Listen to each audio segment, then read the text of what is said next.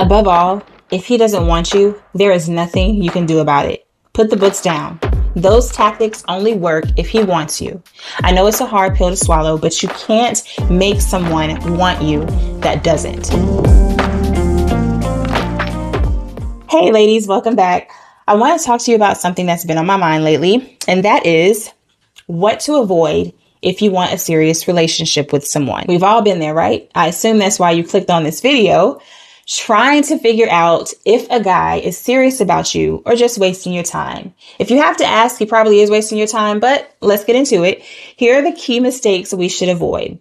First off, don't ask him where you stand. Trust me on this one.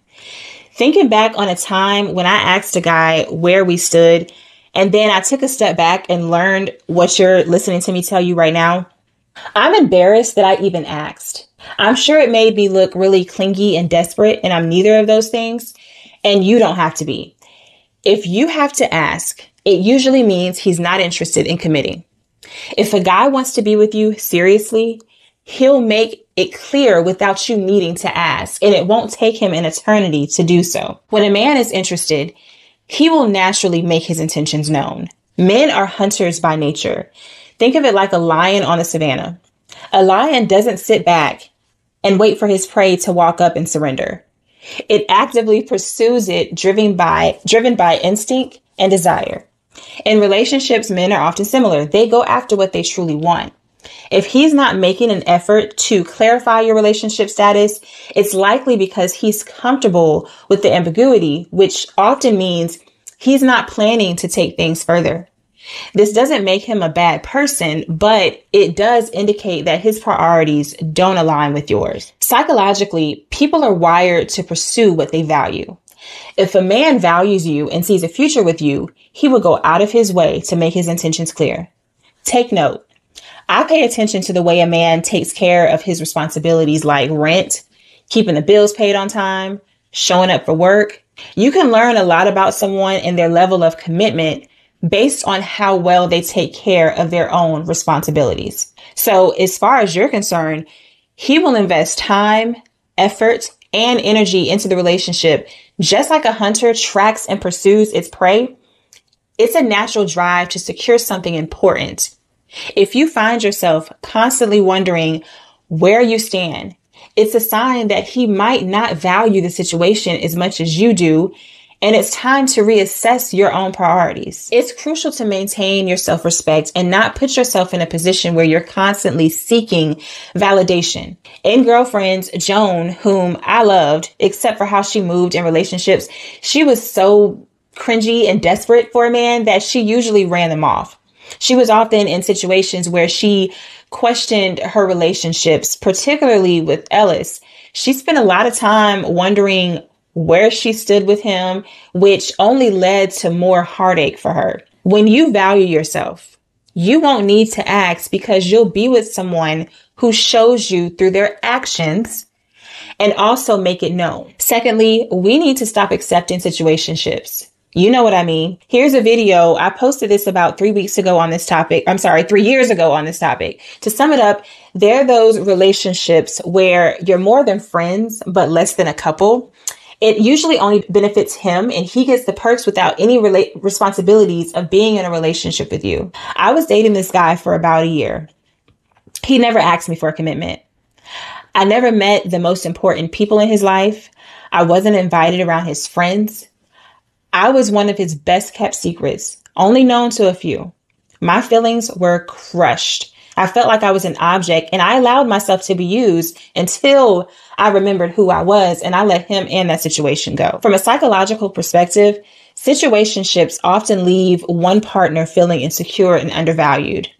The lack of clarity can cause anxiety and really diminish your self-esteem over time. The person benefiting from the situation, they're good. They have no incentive to change the status quo because they are already getting what they want without committing. Think of it like being on a job where you're doing all the work. You're always on time, maintaining a good attitude, but not getting the title or the raise. You're putting in the effort, hoping for recognition and a promotion, but the company has no reason to change your position because you're already fulfilling the role without them needing to commit to you officially. These dynamics can be toxic and unfulfilling for the person hoping for more. We deserve to be in relationships where our feelings and time are respected. Think about Mary Jane and her various entanglements in being Mary Jane. She often found herself in situationships hoping they would turn into something more, but they rarely did. Being Mary Jane shows how accepting less than you deserve can affect you emotionally. She often found herself in situationships that left her feeling empty and questioning her worth. By recognizing our value and refusing to settle for anything less, we empower ourselves to attract relationships that are truly fulfilling. Another big one is avoiding early sexual advances. If a guy is pushing to come over or talking about sex early on, it's a red flag. And sometimes they can be real sneaky and ask you those small questions that will eventually lead to the bedroom. Flag it. Although most men that want to pursue you will desire you sexually, a mature man won't open the door for that conversation because he knows that sends the wrong message and it will ruin his chances of a potential relationship with you. And just like you, he also values himself and won't lay with just anyone. Think of it like a chef preparing a gourmet meal. A skilled chef knows that rushing the cooking process will ruin the dish. Instead, they take their time, they let the flavors develop, making sure the final result is exceptional. Same thing with the man who values you. He will take the time to build a connection rather than rushing into physical intimacy. Understanding that a strong foundation leads to a more fulfilling and lasting relationship. Psychologically, when a relationship is heavily sexual from the beginning, it can overshadow the development of a deeper emotional connection. It sets a precedent that the relationship is primarily physical, which can make it difficult to build a foundation of trust and respect. This is why it's so important to establish boundaries early on to ensure that the both of you are on the same page about what you want from the relationship. We deserve way more respect than that. I know it can be flattering when someone shows you that kind of interest, but you have to think long term. If he's truly interested in you as a person, he'll respect your boundaries. It's like building a house. You wouldn't want to skip laying a solid foundation just to move in quicker because that house won't stand the test of time. Same thing.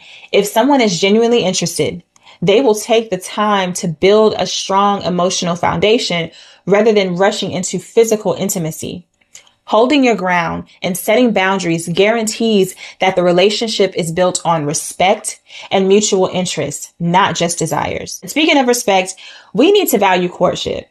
If a guy isn't willing to put in the effort to court us properly, we should forget him. Courting might seem old-fashioned, and that's unfortunate, but it shows he values you and is serious about the relationship. Think of it like training for a marathon. You don't just wake up one day and run 26 miles. It takes time, dedication, and consistent effort to build your stamina and strength. Same thing. A man who is serious about a relationship will put in the time and effort to build a strong foundation, demonstrating his commitment and seriousness through his consistent actions. Courtship is about mutual respect and understanding. From a psychological perspective, courtship helps in building a strong emotional foundation. It's during this phase that you both learn about each other's values, goals, and habits. This process is crucial for establishing trust and making sure there's compatibility before making a deeper commitment. Is this someone I want to do life with? Because that's the goal. When a man takes the time to court you, it indicates that he's willing to invest in the relationship.